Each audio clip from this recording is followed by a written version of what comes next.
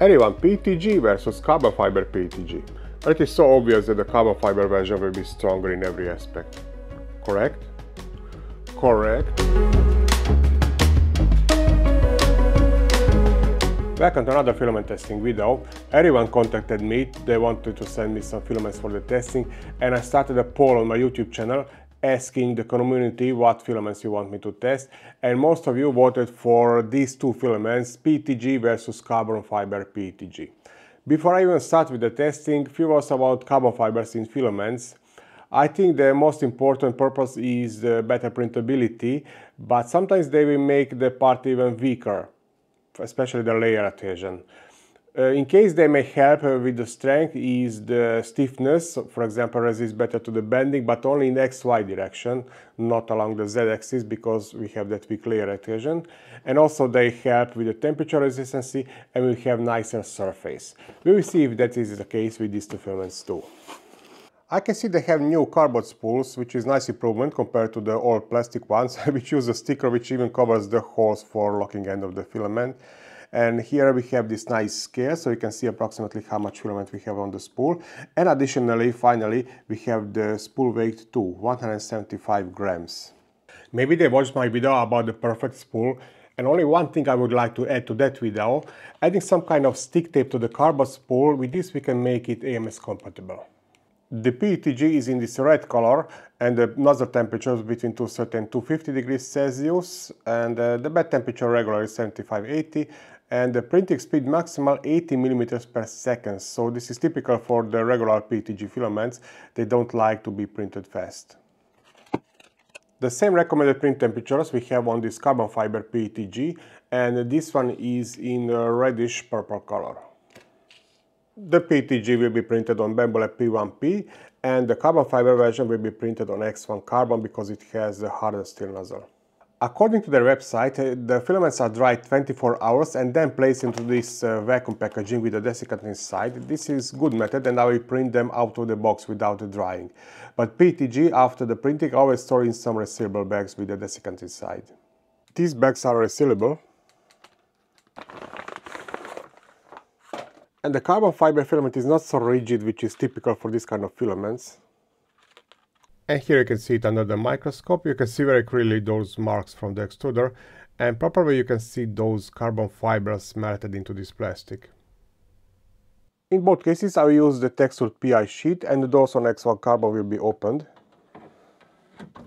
Let's check the settings, which will be the same for both materials.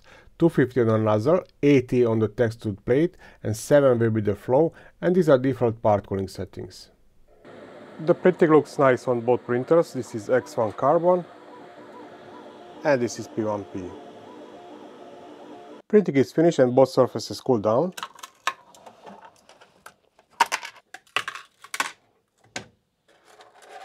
Prepared for the mechanical testing. I'm starting with tensile test with horizontally printed test object, and this is PETG. This is average value for this test. And now this is carbon fiber version, and again average value.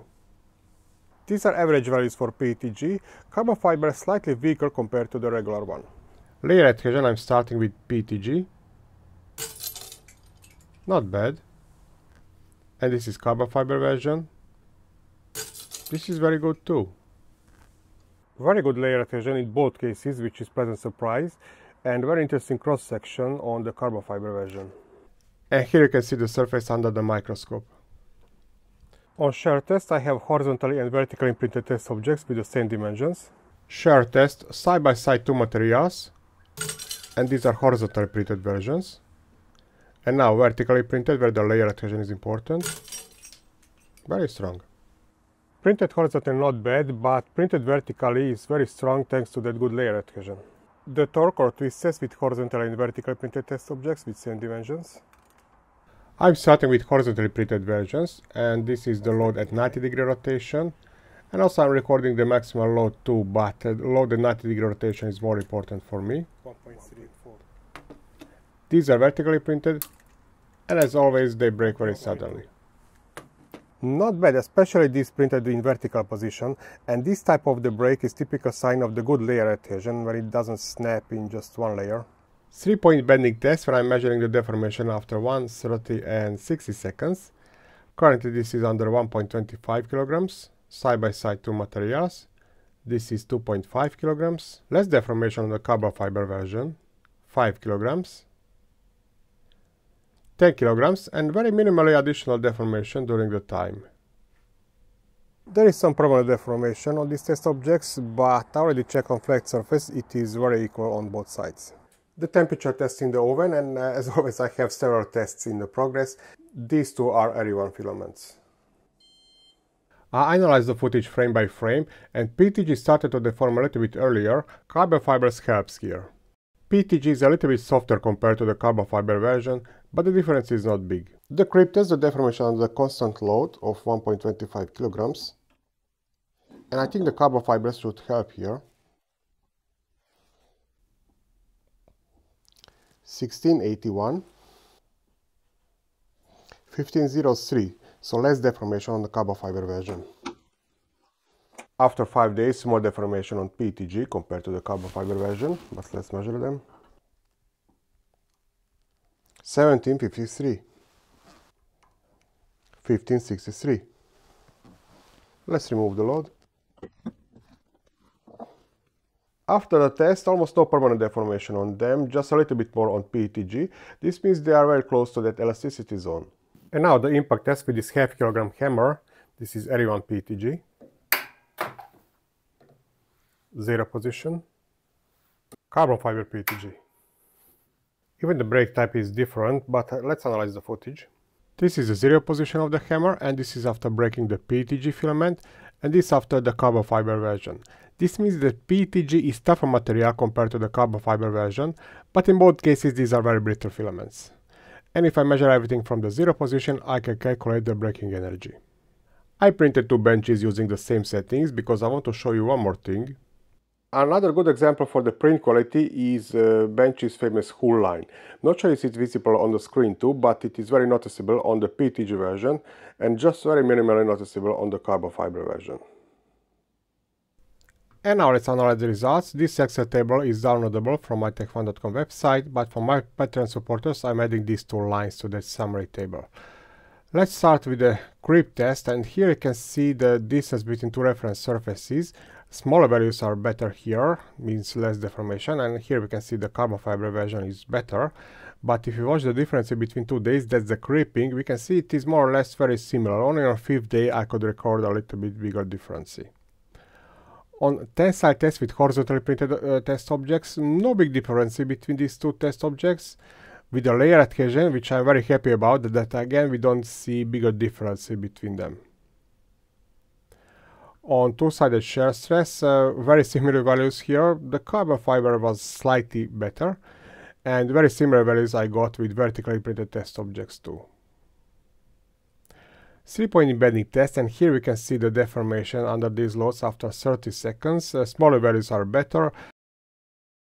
But this table is more interesting, where we can see the deformation under these loads after 1, 30 and 60 seconds.